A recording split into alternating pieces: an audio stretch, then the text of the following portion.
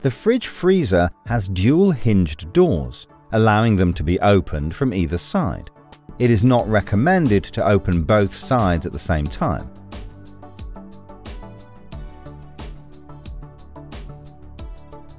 The control panel for the fridge is on the front. Using the far right top button, you can select through the power options. The battery icon is for 12 volts power whilst travelling only.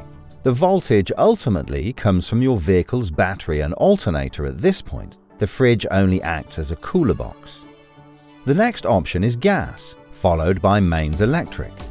When on mains electric, the temperature can be adjusted using the far right bottom button, going from minimum to maximum. The auto function lets the fridge decide what type of power to run off. For example, if it can't detect mains power, then it will automatically run off gas. This also means that if it's running off mains electric and there is a power failure, the fridge will automatically turn itself over to gas.